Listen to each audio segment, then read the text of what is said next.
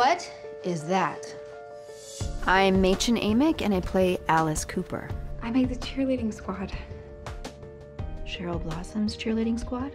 Alice Cooper wants perfection in her world, and she's a control freak, and she wants her daughters to be perfect. Take that off right now.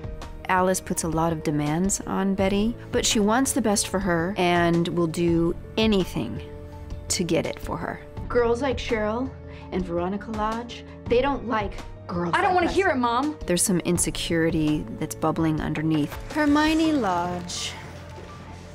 Park Avenue Princess to cater waiter. Alice Cooper, no longer lactose intolerant, I see. Hermione was absolutely a mean girl, and Alice got the worst of that. So there's a lot to smooth over between the two ladies. You have to stop sensationalizing this horrible thing. She's got a pretty manipulative side behind her. We own the Riverdale Register. We have a responsibility to keep the people informed. She ends up getting lots of good gossip Small bills, right? that she gets to hold on people and manipulate people to her advantage. Alice has a lot of skeletons in her closet, and she's locked that closet tight, but somebody may have a key.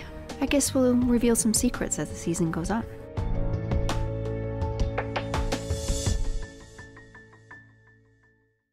Thanks for watching. Subscribe to our channel to see more from Riverdale.